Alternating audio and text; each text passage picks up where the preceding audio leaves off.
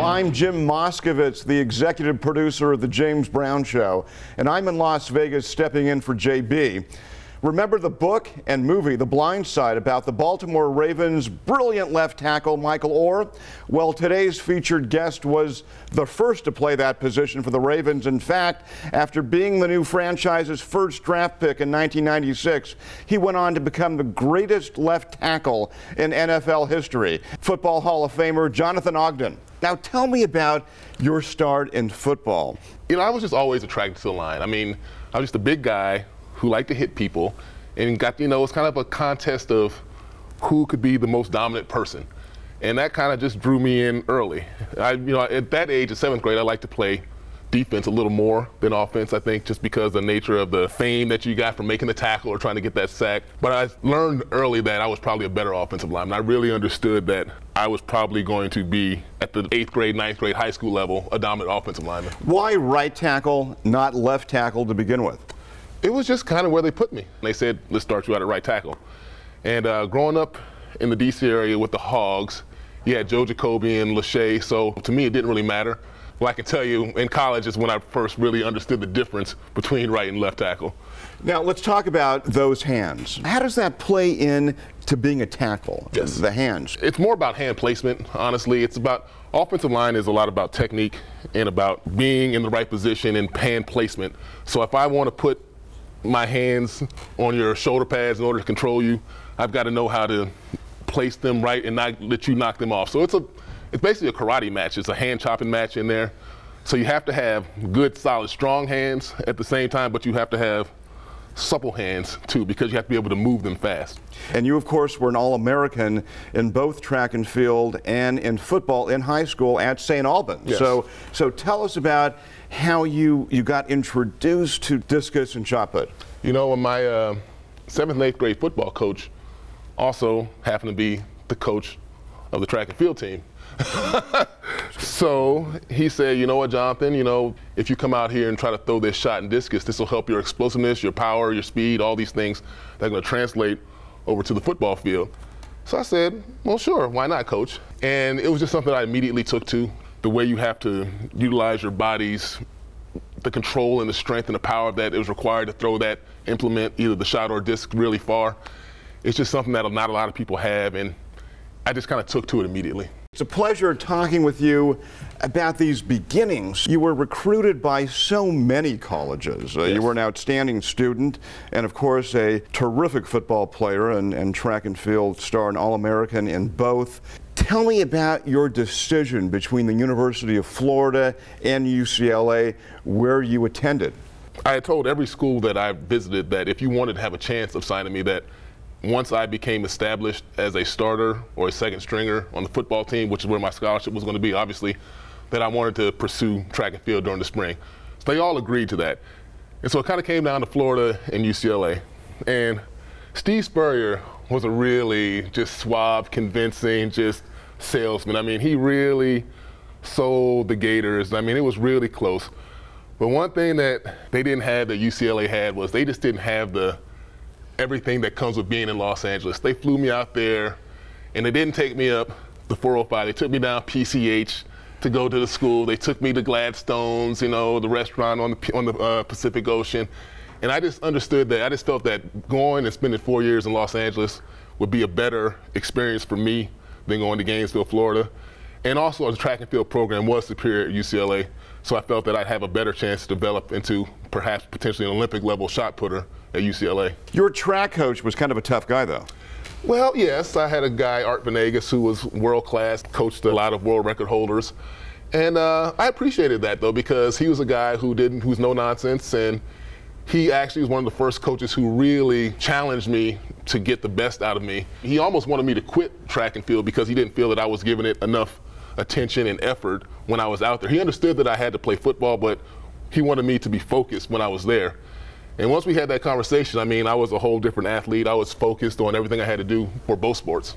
Well, you became an All-American in track and field, and you won the NCAA Division I championship in the shot put. Yeah, I did. Indoor, my senior year, I was fortunate enough to get a PR, personal best, by about 1.5 feet. And I felt really bad because my teammate, who was the favorite, we were flying to Indianapolis on the airplane back in the day when they had the carts pushing down the aisle, and he had his foot stuck in the aisle, and he got hit by the cart and he bruised his foot badly. And he was by far the favorite. He used to beat me all the time in practice. But when he got hurt, I said, Mark, I got you. I'm gonna go in there and take it down for the Bruins. And it was the best throw of my life. And I'll always remember that moment. Now, please tell us about your move, your huge move from right tackle to left tackle at UCLA. Yeah, you know, it was kind of strange because in high school, like I said, I always played right tackle. And when we got there as freshmen, they started me at right tackle initially. I did well at right tackle. I did fine. Then they said, well, let's just try you out on the left side. Let's see what you can do. And for some reason, I don't know why, it just made sense. Blocking, the body motion, and everything on the left side made sense to me. So they told me, you know, we think we're going to move you to left tackle. So I was just kind of like, okay.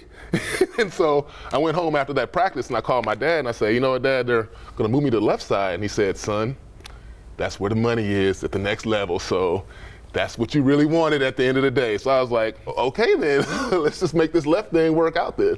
If you're playing on the West Coast, the Rose Bowl is the place to be. Can you share that with us? You made the Rose Bowl, and what was that experience like? First of all, it's the best grass that I've ever played football on, all the NFL stadiums included.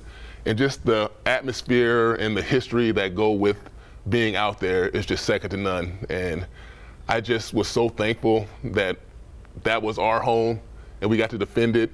And like I said, we didn't win as many games as I would have liked to when we were at UCLA, but I think we did the school proud. We'll be back with Hall of Famer Jonathan Ogden after this.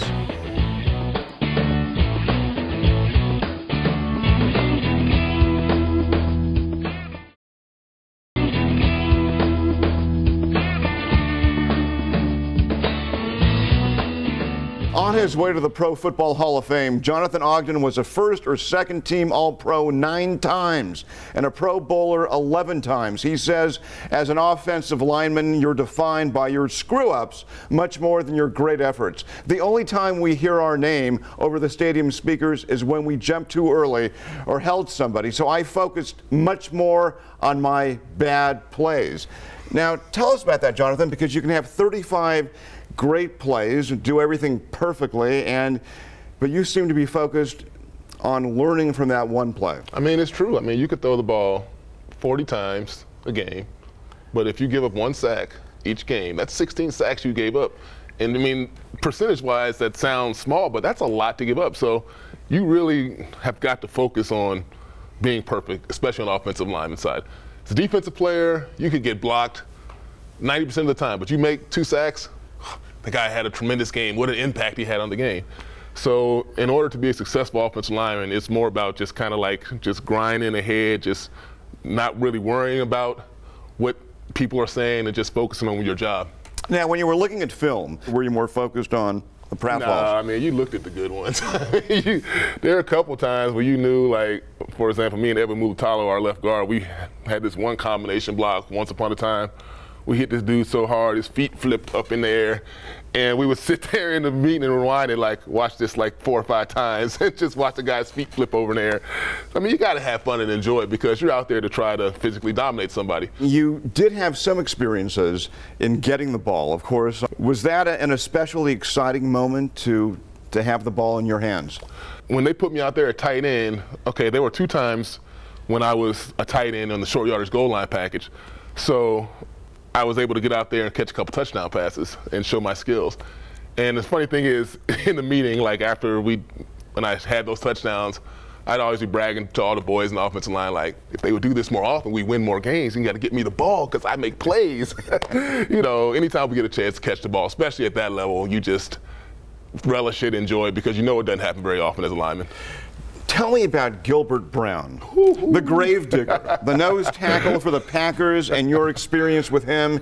It was an important rookie experience. Yes, it was. That was what I call my welcome to the NFL moment. I want to say it was a preseason game. My rookie, I was playing offense. I was playing guard at the time. I wasn't even tackle. And Steve Everett and I had a combination block going up to the linebacker, and my job was to secure Gilbert Brown. So I'm thinking, okay, let me just hit him and just move him out the way. How hard can this be? Well, I hit this big man. He puts an arm under my armpit. He throws me, all 320 pounds, me to the ground, hits the running back right on top of me, tackles him and falls on me, then stands up and does the gravedigger right on my head. And I'm just like, okay, this is what the NFL is like, young man. But I regrouped, and I got him blocked a couple times the next. But I think everybody has that moment where you just are like, this is a different level. This is a different game. Okay, so tell us about that. Specifically, what are the different elements? Of course, there's that intimidating presence, but how about the athletic skills? The biggest difference in the NFL is that everybody is good. In college, I used to tell people this. In college, I could have freaking had a snack in one hand and blocked him with the other. But at the NFL level, everybody can make a play if you're not on top of your game. So you really got to be just sharp and ready to go, because that guy can make you look bad. We'll be back with the Hall of Famer, Jonathan Ogden, after this.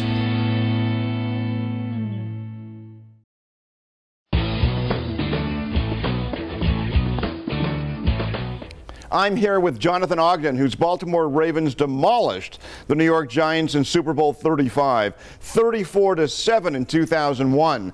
The Giants Hall of Fame defensive end Michael Strahan has said Ogden was a laugher. You see him smiling and think to yourself that this guy is not mean enough to handle the mean pass rushers in the NFL. But Jonathan would rip your limbs off and then he'd laugh. Is that true, Jonathan? Well, I mean, I wouldn't quite rip them all the way off. I might like contort it a little bit and then like give it back to you.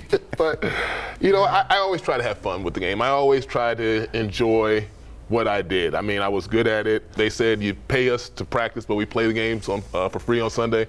Well, I try to go out there and enjoy Sunday. Now, let's go back, though, to the beginnings with Baltimore, because you thought that you were going to be drafted by the Arizona Cardinals, and you were picked, of course, in the first round, but you thought that you would be the third pick and not the fourth in the first round. Well, you know, all the experts, the Mel Kipers of the world, at the time were saying Arizona Cardinals, Arizona Cardinals. And my agent at the time was saying the exact same thing. The night before the draft, we were talking to the Arizona Cardinals. And a funny story, Jim Fossil, who was the offensive coordinator at the time for the Arizona Cardinals, who also came to Baltimore and lives here as a neighbor of mine, he was telling me a story about that draft. He was saying that the night before the draft, they were all set to pick me, and then all of a sudden he got a call around midnight saying they were going with Simeon Rice, and he got irritated and that he wanted me badly. So I didn't know all this at the time, obviously. So we're in the green room in New York City. First pick goes off Keyshawn Johnson. Okay, fine. Second pick, Kevin Hardy. We expect that. Third pick is supposed to be me. So we're in the green room. The phone rings. The guy picks up and answers the phone. So I'm about ready to get up. And he's like, Simeon Rice. So I'm like, let me sit back down. Okay. So I was like, okay, I guess there is a lot of things that happen in the draft, like they say. And so then I was looking at the next team on the clock, and it was Baltimore. And I took a trip to Baltimore. It was more out of courtesy at the time because I was on the East Coast to see the Jets, who had the first pick, and the Giants, who were the fifth pick. And I came down to Baltimore to visit them because I was here. But they had a solid offensive line at the time. So when they called my name and Ozzie, you know, I picked up the phone and he was like, it was Ozzie Newsome, you ready to be a Baltimore Raven? I was a little shocked because we had no real understanding who the Ravens were. They gave me a hat that with black letters, with white letters and a black jacket that said Baltimore Ravens. There was no emblem, no anything. But at the time, I was excited just being in the NFL. It didn't really matter. So tell us about your introduction to the city. And I know you've been embraced so much for so many years. And how does that feel? Yeah, I mean, Baltimore, when I got there, I just didn't realize how great a town it is. The people are caring and hardworking, blue collar. They love their families. They love their football teams and well, their sports, all their sports they have there. You know, the city itself has gone through some ups and downs. But the spirit has always been so really just strong, and the support that they've given the Ravens over the past, you know, from 1996 to today, it's just been unparalleled. I don't think any other organizations, any other cities support their teams as well as Baltimore does the Ravens. It was shocking how quickly that young team made the Super Bowl. It really was. I mean, our first couple years, first 2-3 years, we were 4-12, 6-9-1, but we were building fast. We were drafting myself, then we drafted Peter Boulware and Ray Lewis the same year. We drafted a Chris McAllister. We go get a Tony Siragusa in free agency. So we were really throwing together. Ozzie Newsome was putting the pieces together fast. And by that fifth year in 2001, when we were in the Super Bowl, it didn't even seem that long because of how well the organization was run. We will be back with Hall of Famer Jonathan Ogden after this.